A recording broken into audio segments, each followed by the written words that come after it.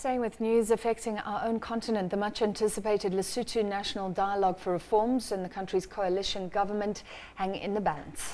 Well, this follows a constitutional court ruling that nullified an amnesty clause. The clause paved the way for the return of opposition leader Mothetjoa Metsing.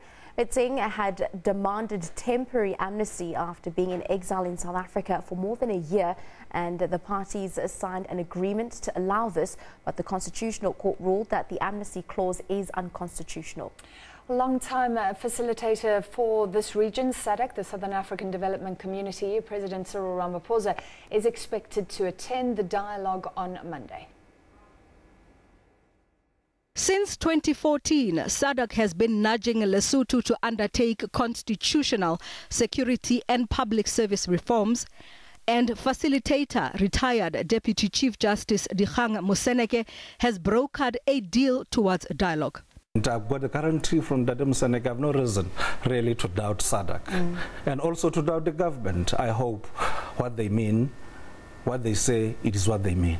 Metsing is facing allegations of corruption and masterminding the 2014 alleged coup in which a policeman was killed. He is also accused of being behind the killing of former Army Commander Maaparangwe Mahau.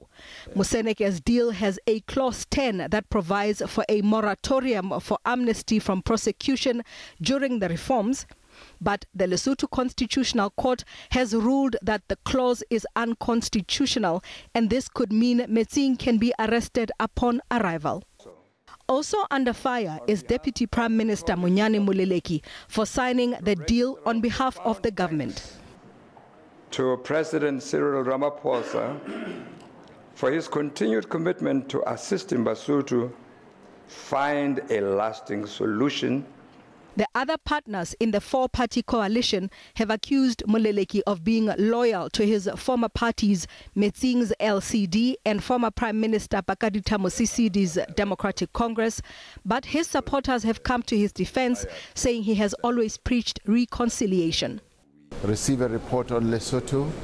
Long-time SADC facilitator, President Cyril Ramaphosa, is expected to attend the reforms dialogue on Monday, and Metsing's LCD says it is continuing with preparations for his welcome party scheduled for Sunday, while the government continues to present a united front despite the clause 10 fallout.